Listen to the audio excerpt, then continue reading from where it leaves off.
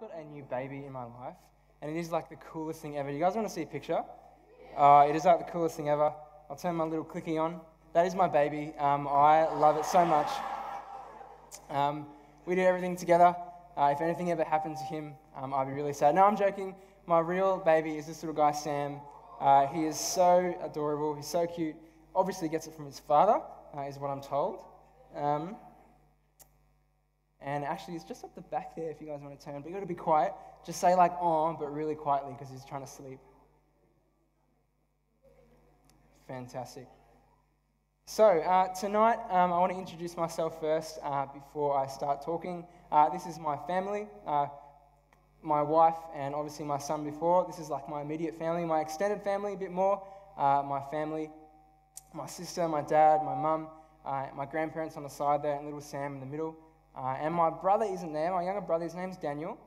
That's him there on the left. He's up in Darwin at the moment, having a great time going bush out there all the time. He's a really cool guy. And can I just say, before I start anything tonight, I want to really affirm publicly my wife.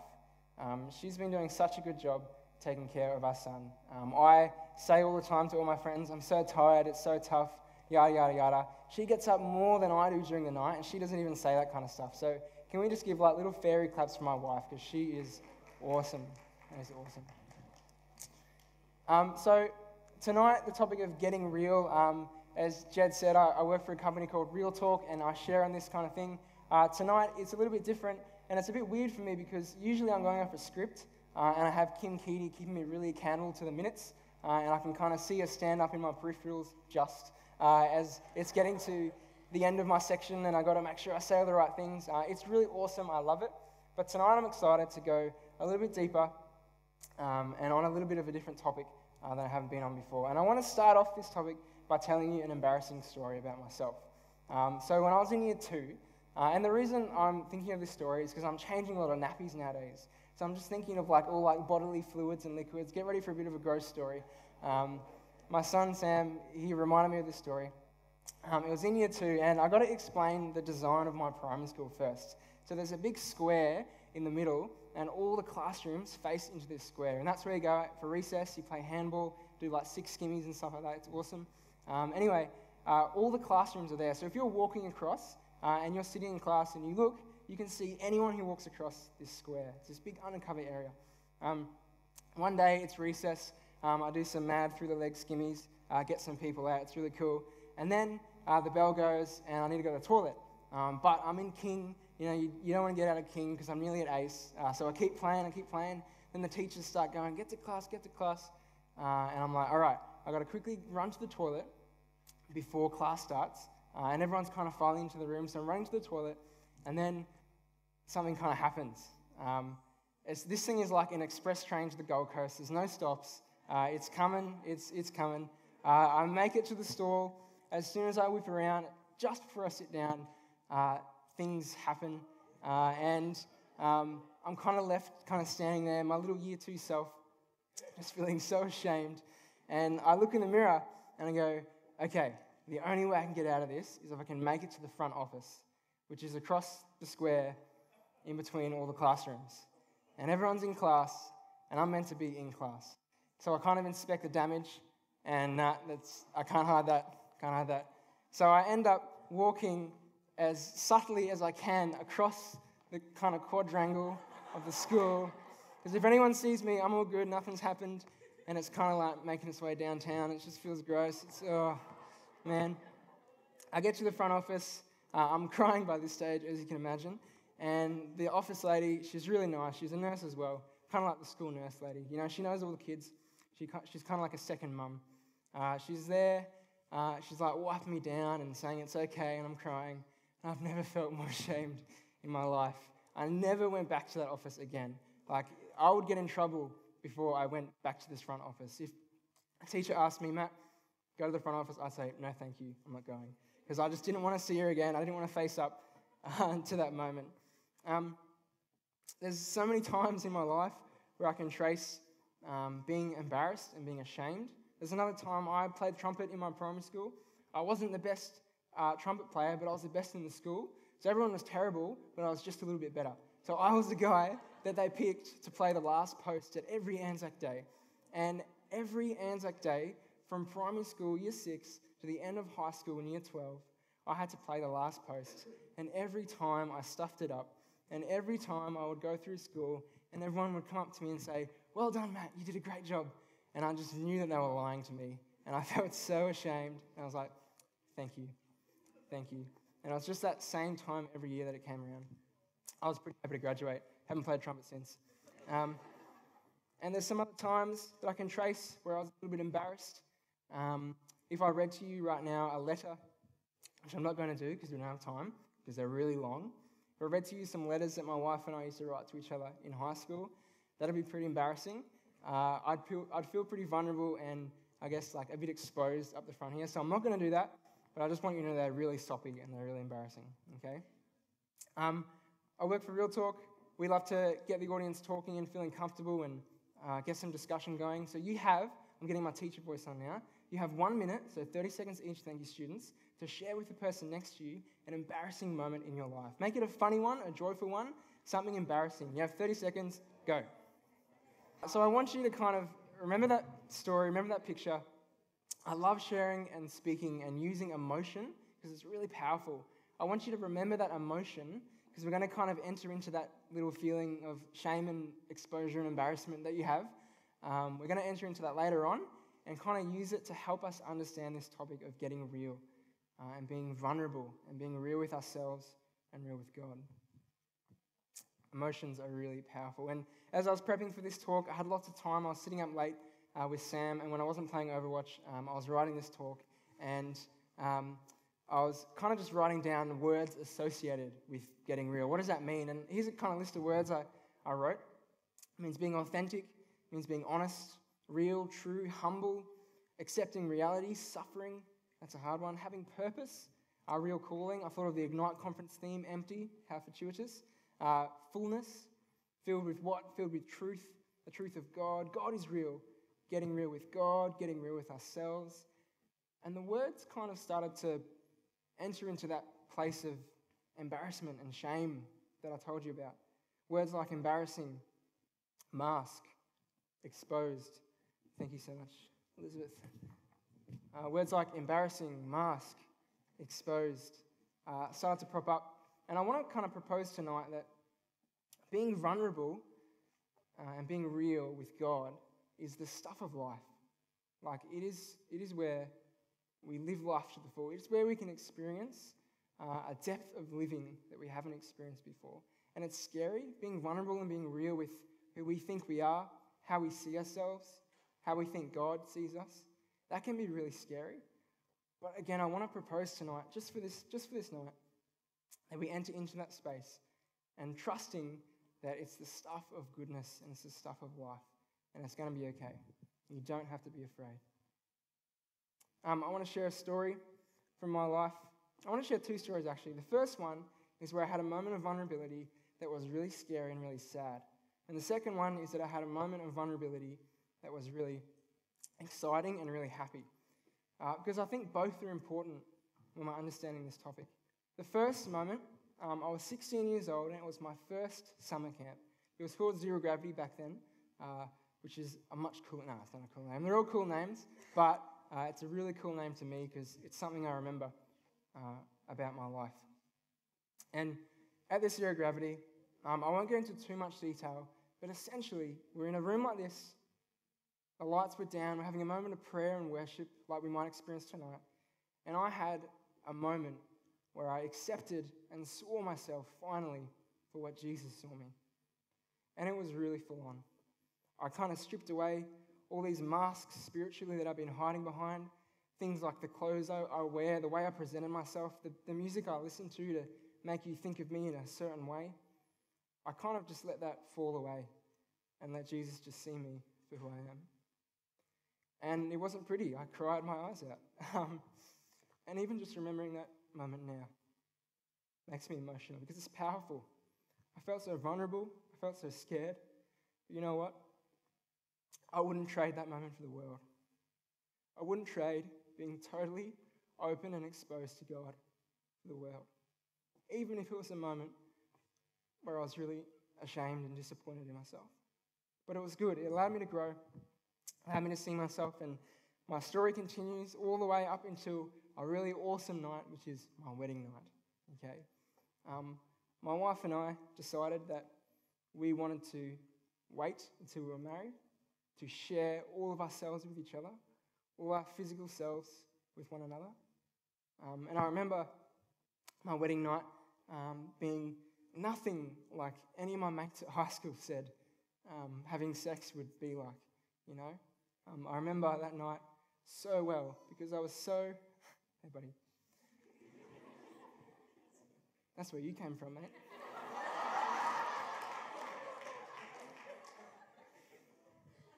He's going to start crying now, like, oh, really? I remember that night so well because although I was so vulnerable and so exposed and just in a spiritual way and in a physical way being, here I am, accept me or love me, it's up to you, I don't know, I'm going to take that risk, I'm going to take that leap. And I remember just being so fulfilled and so satisfied at a deep level. Anything else, deeper than anything else I'd experienced before. And I hold that moment as importantly as I hold that moment at that first camp that I went to and that moment of vulnerability.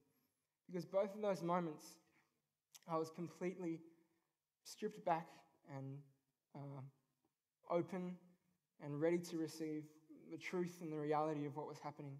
The truth that Christ died for me and the reality that God had a plan and a purpose for me. Whether it made me feel good, whether it made me feel sad. So there's those two moments in my life that I'll always remember. I faced up to who I was in the eyes of Jesus. I faced up to who I was in the eyes of Jesus. Speaking of little Sammy over there, he's been ministering to us so well these past few weeks. He is a baby, so he cries and he's hungry. And I've heard Kim speak about this before. Kim Keaty, she kind of understands the development and growth of young people. And she said this thing once, and it shocked my world. She said, when little babies cry because they're hungry, they think they're going to die of hunger. So they just cry because they think they're going to die. And I think, yeah, fair enough, okay? Sometimes I get frustrated at Sam because it's 2 a.m. and I've got to get up at 5:30 that morning and he's crying and I'm like, dude, just wait 5 minutes while I change you. Stop kicking around. You're making a mess down here. You're going to get fed. But in his mind, he's like, no, I'm not. I'm going to die, Dad. I'm going to die right now. And that's why he's crying. He is so okay. He is so totally... I spat as well, Jared. We have something in common. He's so totally okay with just crying out and being vulnerable and saying, help me, feed me, love me. He's okay with that. And I don't know the last time I can definitely recall moments, and I try to every day in prayer. Don't usually get there, but I don't recall that many moments in my life where I've truly been okay to cry out to God in vulnerability and go, help me. And as soon as Caitlin gets up, and she's such a trooper, she's such a saint, she gets up and she sits on the couch, and it's like 2 a.m. and it's cold, and she holds him there feeding him. As soon as he starts feeding, he just stops crying instantly. And I'm like, man, you've got issues. Like, you need to sort yourself out. But it's like this loud noise to this just nothing peacefulness. And you don't even care that he cried. You just look at him and you go, that is awesome. That is so cute. He is so totally okay that when the figure of God in his life, who right now is his mother, who feeds and takes care of him, like she is God to him, he is so totally okay to immediately fully trust her and say, yep, I'm safe, I'm happy, I'm all good. Even though like 5 seconds up before that, it was not all good. He was like, man, breathe, like, come on, breathe. It's just crazy. Sam is doing a much better job than me right now at being open and being vulnerable. I'm learning a lot from him. So there's times in my life where I've been at my most vulnerable with Jesus and my most vulnerable with others. Those are the times that I remember. Those are the times that are really real. If we want to talk about getting real, what's the real stuff in life? The marrow that we remember. My granddad says, suck the marrow out of life. And I think that's disgusting, but I get it. He's saying, let's experience life to the full, Even those times that are sad, but are vulnerable. Like that moment at that camp I told you about in my story, or those moments that are good and vulnerable. That's the stuff of life. That's when we get real. That's when we remember them and go, yeah, I was alive then. I felt that. And I kind of compare that to those times in my life where I've kind of put on a show, where I've worn a mask or presented myself in a certain way, said certain things that I don't really believe in, treated myself in a way that I know is harmful, treated others in a way. There's some mysterious music going on. That's pretty cool. Actually, Andre, that is awesome, but we're not to this section yet. All right, thanks, mate. Round of applause for Andre. That is just awesome. Was that a sneaky time signal as well, or am I good? I'm good. All right, great. So there's times in my life, I was like, that's subtle. There's times in my life where I've done those things and I've lived a way that I know really isn't me living up to my potential as a God-created, Christ-loved person. That's when I don't really remember those moments. I mean, there's been millions of them and I don't remember them. They kind of just blur into life. But those moments that are real, whether they're good or bad, they pop up and I go, that was real. Christ was there with me and I remember that. So that's what I kind of want to encourage you tonight to do. Colossians 3 says that you have died and your life is hidden with Christ in God. When Christ, who is your life, appears, then you will also appear with him in glory. When Christ, who is your life, appears, when you see Christ in yourself, when Christ appears to you, that's when your life starts. That's when your life starts. And getting to that point means getting real, it means getting vulnerable, it means being exposed. That can be really scary, and I understand that. So I want to share with you 3 things tonight as we worship, as we pray. 3 things, 3 facts that will help you kind of trust and enter into a moment of vulnerability and openness. The first is that Jesus is not embarrassed by you. Jesus wasn't embarrassed by the lepers. Jesus wasn't embarrassed by prostitutes or small-statured tax collectors. And he sure isn't going to be embarrassed by you. Actually, he was embarrassed one time. It's when his parents found him preaching in the temple. They'd been looking for him for 3 days, and they came up and they got him in trouble. And he's like, Mom and Dad, I'm trying to teach you, they're my disciples. He was only like 12. They got him in trouble. But he's Jesus. He's fully man. He's fully God. The fully human part, I mean, we're all human. We all get embarrassed by our parents. So I think God kind of knew what he was doing. That was the only time. But hey, Jesus embraced who at that time were the lowest of the low. He wasn't embarrassed to go up and kiss a leper and embrace them. And he sure as heck isn't embarrassed by you. Actually, the only time that Jesus hung his head for you was when he died on the cross for you. It was when he gave his life for you in love. Number 2, Jesus already knows you. In a way, it's kind of silly to go, Jesus, I don't really want to be vulnerable and open to you. And Jesus is like, yeah, that's cool. I already know who you are anyway and all your ins and outs. And we go, oh yeah, okay, fair enough. So I think because we know that, and the real reason that we don't really want to enter into it is because it's not the fact that we're afraid that Jesus will find out who we really are. I think we're afraid of ourselves finding out who we really are. Maybe I don't want to know what's really going on underneath there. Maybe I don't want to know who I really am. Maybe I don't believe who I'm going to see. Maybe God will show me a person who is so loved and adored, and I just think, no, I don't really believe that. I don't want to see that. So we know, Jesus already knows, and I'll come back to this later, but this is a really simple point. I just want you to know that Christ, he knows you, he still loves you, and while we were still sinners, Christ died for us, Romans 5:8. The third point that might help you to remember is a really simple one. We forget that God is God. We forget that God is God. There's this guy in the Bible, in the Old Testament, his name was Moses. He murdered a man, didn't know who his parents were, he was confused, he ran away from home, and he has this encounter with this burning bush, this Spirit of God, who starts speaking to him powerfully. And he falls down, he takes off his shoes because it's a holy place, And he's so vulnerable and he's so exposed, and he goes, God, tell me my mission. What do I do? I'm so ashamed of my past. Tell me what I'm supposed to do. And he says, go and tell Pharaoh to let my people go. Moses says, all right, what do I tell them? God says, just tell them I'm God. He says, I am that I am. Or other translations say, I am who I am. And I'm sure they had maybe a bit of to and fro. Moses is like, okay, just getting this straight.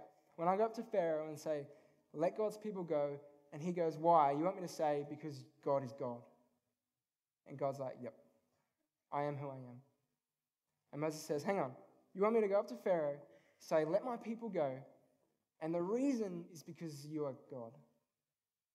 I think Pharaoh already knows that, or he doesn't believe that. Can you give me something more here, God? Come on, mate. And God just proclaims again, I am who I am. And I think there's a bit of a clue here. When we look at human history with God, we look at the Old Testament, when we see the people of Israel and their relationship with God, really, it's all about them forgetting time and time and again that they are God's people. They're forgetting time and time again that God is God. They get depressed, they get downtrodden, they get smited by other nations, and they go, God isn't God, he can't save us, we're going to lament and do all these bad things. And God comes and reminds them, he sends a prophet, I am God, I am the Lord your God. And then other times they get proud and they get rich and wealthy, they start worshipping Mammon. He's like, I think I said that right, a theologian can correct me. He's like the God of money, and they get pride and all that kind of stuff, and they're really kind of top stuff. And God sends a prophet and he says, just remember, I'm God. God is God. Just remember. And if we remember that simple fact, I think it'll help us understand who we are in the eyes of God. When we say to God, who am I? He responds, I am who I am. You go, no, God, I know you're God. Who am I? God says, I am who I am. He's trying to remind us that who we are isn't just in some weird relation to God, that who we are is found in God, that our life is hidden in Christ. Who we are is grounded and founded in Jesus. That's why he responds with, I am God, I am Christ, I am your Saviour. Hidden in Christ, as the scriptures say. I want to give you some practicals as you're going away from today. You're thinking, how can I get real in my life? How can I practice being vulnerable and open and being a real person who has real relationships and isn't afraid to be open and all this good stuff? All the good stuff of life that we remember, even the bad, but the real things of life that we remember. I want to give you 6 quick points how to get real. God is God. Remember that. Okay, God is God. That's a really simple one. And I won't actually say much about that, but if you can reflect on that in the next week in your daily prayer, as I'm sure you will all commit to, if you can just reflect on this idea that God is God and I am not, that's going to take you places, hey? That's going to take you places. The second one, see yourself how God sees you. Caitlin was sharing with me the other day that she was feeding Sam. It was late at night, and he was crying and he was being really stroppy.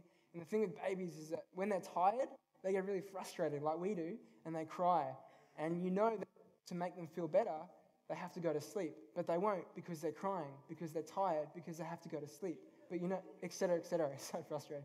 Anyway, she's sitting there trying to pat him and do all these things and say spells over, no, not that kind of stuff. We don't do that. Prayers over him and stuff like that. Go to sleep. And she just goes, Matt, last night I was just in that moment and I thought, this must be how God feels with us, right? We're just crying and wailing and yelling and I don't want to do this, I don't want to do that. And God's like, it'll be so good for you if you just do what I tell you, do what I say. If you see yourself how I see you and follow my will for you, man, it's going to be so good. Just stop crying, please, okay? Now, I don't say stop mourning and going through life as we have to. But what I'm saying is that start to try and see yourself as God might see you. And that's going to rock your world as well. If we actually did see ourselves as God sees us as well, that's actually pretty radical. Because then we would start asking questions like, God, okay, what do you want me to do today? Okay, God, I've got this thought about myself right now, and I want to do this thing that I'm being pressured to do, or I think this is the right way to go, but I'm not sure. God, you see me. You know who I am. I want to look at myself the way you see me. What do you think, God? It'll change the whole dynamic of our day when we go to God first and go, How do you see me? How do you see this? The third point, remove shame. We remove shame by not doing shameful things and by seeking forgiveness if we do. Okay? Jesus doesn't enjoy seeing us ashamed. He doesn't enjoy seeing us. He doesn't want us to feel ashamed, like we can't do anything. He wants to remove that shame, not by being okay with our sin, but by redeeming it, by saving us from it, by plucking us out of it and going, you don't have to do that again. You don't have to be ashamed. You don't have to do that. Remove shame. Fourth one is have human relationships. Yes, I said have human relationships. There was this big study in the USA called the Grant Study, and it was done over 75 years, and over $20 million were pumped into it. And all that money and time was wasted because I bet you everyone in this room could have told me the finding that they discovered at the end of this study. And that was that people's happiness is based in people and relationships. That's what they found out. Okay, and if you're looking for evidence and data about this, look at the Grant study in the USA from Harvard. Look into all the details on how they did it. They followed people their whole lives, and they found out something that I'm pretty sure we could all say off the tip of our tongues. True happiness for these people was found in people and relationships. Have human relationships, guys. And Facebook Messenger and Snapchat streaks, they don't count. I'm sorry. They do not count. I would argue that having a relationship through a device is just that, having a relationship through a device. Can I simply challenge you to use those devices to organise times to meet up in real life? That's all I ask. Okay, still have those streaks, but maybe every 20th streak you get to, go, hey, when's our next coffee catch up? Hey, I haven't chatted to you in person yet. Okay? Can I challenge you to have human relationships? There was another study I was listening to a speaker recently. She made a really interesting point on something she called the touch-hungry generation. She said that experimental studies at Oxford that they're doing nowadays are showing that smell and touch are more strongly linked to mental health than even sight and sound. Get out there and hang out with real people. Have a hug, have a sniff. Get to know how people smell. Okay? Seriously. It's awesome. Have human relationships. Have human relationships. Because those are the people that are going to walk by you when you're trying to be vulnerable, when you're trying to live life the way you know it should be lived, and you're trying to do the right thing, and you need help, and you need support, and you need laughter and joy. Man, it's those humans that are around you that are going to help you, okay? Next one is suffer. That's a tough one. Suffer. I actually won't really go too much into this one. I want to challenge you as well this week, as you remember these things, and when you think of this suffer point, just think of the letter S for suffer and think saint. I want you to start looking at the lives of the saints. Put your hand up if you know one particular saint really well. You've read books on them, you know this one saint kind of thing. That's awesome. Next month, I would love way more hands to be held up in the air, okay?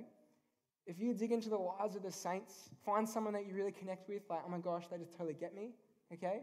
If you just dig into their life, you will find there's so much fruit and goodness about this really difficult topic about suffering. And I'm not going to talk much on it because I wouldn't do it justice. But just trust me when I say, find a saint that you connect with and see how they dealt with suffering. See how they turned it into a fruit, a goodness, something that was glorifying God. It's pretty amazing. And the last point, actually, before I do that, I want to say this. If we want to truly get real, sometimes that will mean getting real with suffering and sadness and working through it, facing up to truths and realities that hurt us, that offend us. But I know that you and I would much rather a sad truth than a happy lie. Would much rather that. The last one is be honest. Be honest. Andre's cute. My man, awesome, great. Be honest by your actions matching your words. Be honest by being the same person all the time, no matter who you're with. Authenticity. Be honest by not lying to yourself, by admitting when we might be wrong. when maybe we don't know the best for us. Maybe forgetting that God is God and we're His creation, but that we are so loved and that He has a plan for us. Be honest in that. It's kind of like we're walking on this tightrope, right? We're like a circus performer. Life can be a circus sometimes. And we've got these balancing poles. And on one side is the truth of our identity, that we're human, and that we suffer and we go through pain and we sin and we fail. And the other side of this balancing pole is that we are loved, we are created and adored, that Christ died for us. And if we fall down this way, we think a lie that is, we are nothing but sinners. And that's not true. And if we go too far this way, we fall into another lie that is, we can do no wrong. We fall into pridefulness. And we think no one can tell me what to do with my life. No one can suggest that I might be doing things a bit differently, or maybe this would be a good suggestion for me. God, I'm going to pick and choose these bits, but maybe not that, because that makes me uncomfortable. I want to encourage you to find that balance. Find that balance, because that's real. That's the reality and that's the truth. Is that while we were still sinners, Christ died for us. And we are so loved. I want to encourage you tonight to be real with God. To be real with Jesus. I want to encourage you tonight in your prayer to remember that story of that embarrassing moment that you shared with your friend. Get that emotion up and go, Jesus, you're not ashamed of me. I don't have to feel that emotion when I'm praying to you or dialoguing with you. You love me. You want to help me. You have a great plan for my life.